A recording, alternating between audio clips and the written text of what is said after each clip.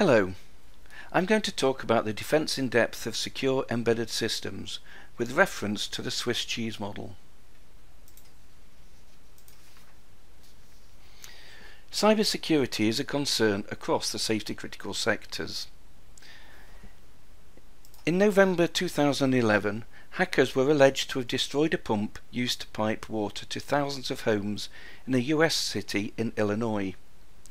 They are thought to have used their access to the utilities network to break the pump by turning it on and off quickly.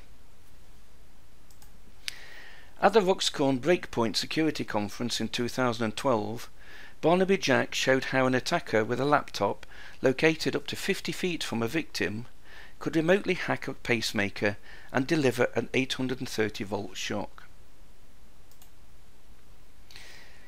In November 2014, it was reported that a blast furnace at a German steel mill suffered massive damage following a cyber attack on the plant's network.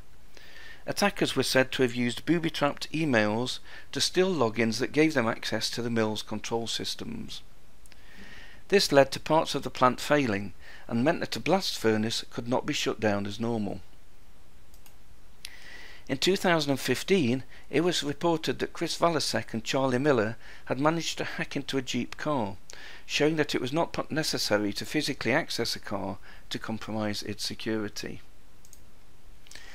And in November 2016, San Francisco's public transit riders got what seemed like a Black Friday surprise. The system wouldn't take their money.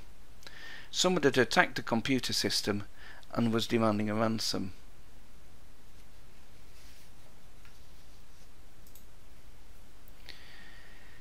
In order to address the security conundrum, it is useful to borrow an analogy from the world of medicine. In March 2000, Professor James Reason proposed the Swiss cheese analogy to explain how system accidents occur in medical environments. Many aspects of medical endeavour require human input and the inevitable human error that goes with it. But generally there are so many levels of defence that for a catastrophe to happen, an entire sequence of failures is required such that none of the defences prevent it. Professor Reason likened this principle to a sequence of slices of Swiss cheese, except that in his model the holes in the slices are forever moving, closing, widening and shrinking. Here is an example of how the model applies to human systems. As we all know, people are fallible. But if we deploy several people to confirm the status of critical systems, then we reduce the risk of a problem occurring. This platform assistant is dispatching a train. Before the train leaves the station, the dispatcher checks the signal and raises her baton to signal to the guard. The guard checks the signal, gets onto the train and uses an electronic buzzer to tell the driver to go. The driver checks the signal and drives the train out of the station.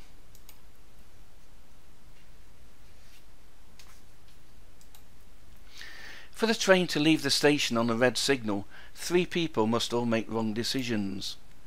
The hole in 3 slices of Swiss cheese must all align.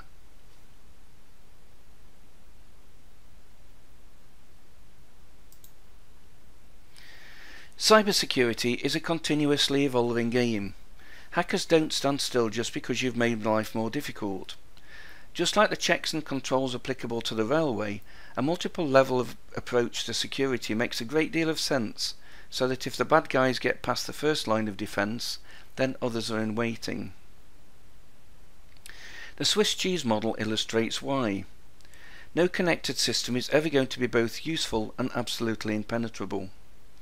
It makes sense to protect it proportionately to the level of risk involved if it were to be compromised, and that means applying defence in depth. Like railway workers, none of our techniques is infallible. But they too can work in combination, in this case to minimise the risk of successful cyber attack.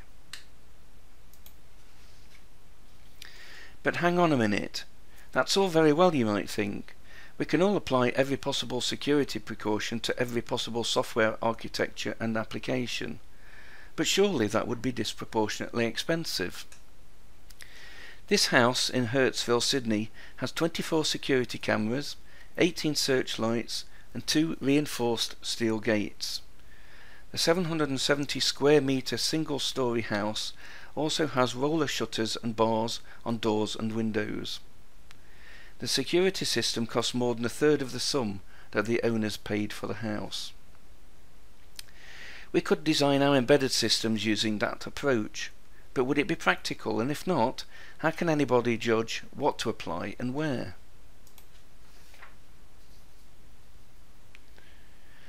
To address that conundrum, we'll look at an example. We'll consider the interaction between domain separation and secure application code development.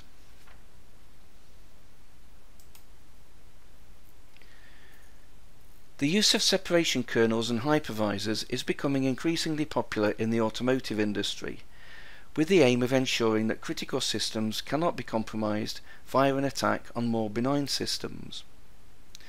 In this trivial example, each of the virtual machines is assigned the least privilege it can have in order to achieve its aims. That's a very good principle to follow, but the diagram is simplistic.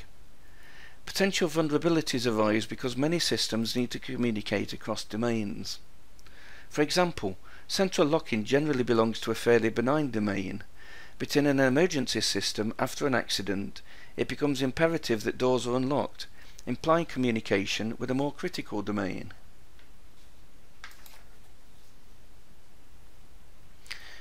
Whatever the mechanisms used for communication between virtual machines, their implementation must be secure. But by limiting the application of rigorous secure code development techniques to high-risk code, an acceptable level of security can be achieved while keeping costs within budget. Secure code can be developed by adhering to practices such as those recommended by the CERT organization. This approach sees secure code actively contribute to the effectiveness of the underlying architecture by helping to defend its weak points, minimizing the chances of Swiss cheese holes alignment.